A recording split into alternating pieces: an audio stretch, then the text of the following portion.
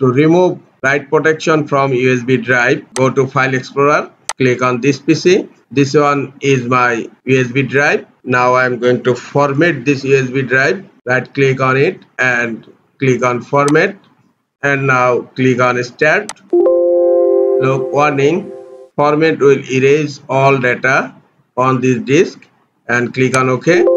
The disk is write protected, so that I cannot format my USB drive. Now I am going to fix this issue. Go to search, type cmd, right click on command prompt, click on run as administrator. In command prompt, type disk part, hit enter. In disk part, type list disk.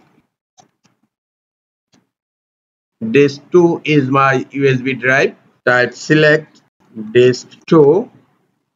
Disk 2 is now selected. Now type attributes disk. To view the attributes, read only, yes.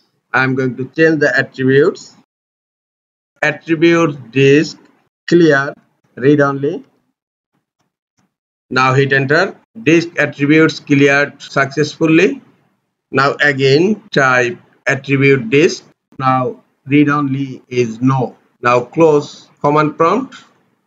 Go to File Explorer, and now I am going to try to format the USB drive. Right click on the USB drive and click on Format. Then click on Start. Click on OK.